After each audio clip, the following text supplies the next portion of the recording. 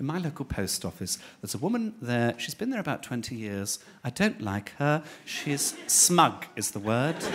One of those faces that's so smug it sort of folds into itself. Do you know what I mean? Like, She looks like someone's punched a quiche. And she's called Lorraine. No, you're better than that. And she's always got some quip, some line. I went in with my passport form, and they do a check and send service at the post office, and she licked her finger and she went through it. And she went, your referee has spelt neighbour wrong. And I went, what? She's like, he's missed out the H on neighbour. You'll have to fill it in again. I was like, surely that's all right. And she went, no, no, there can be no risk of any confusion as to what that word means. You'll have to fill it in again. Pushed it back at me. I thought, I'm not having this. It takes ages to fill out that form. You have to send off for it. You have to get a referee. I thought, I'm not having it. So I thought, I'll be a bit weird with her. So I went, oh, no, sorry. He's not my neighbour. He's my doctor.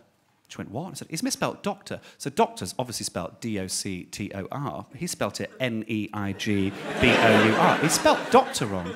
And she went, no, that clearly says neighbour. Oh, does it?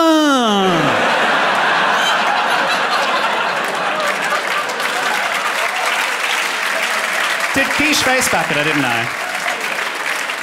I've been weird with people in real life, but my main work being weird with people is online, as I've said. A few examples of the sort of things that I do. There's a Starbucks that I know in Cardiff. It's not a 24-hour one, but they are next to a Strada. And so whenever I'm in Cardiff, I'll tweet the official Starbucks account with things like this. FYI, I'm on your Starbucks customers-only Wi-Fi, but I'm actually next door in Strada having a Prosecco, and I don't give a shit.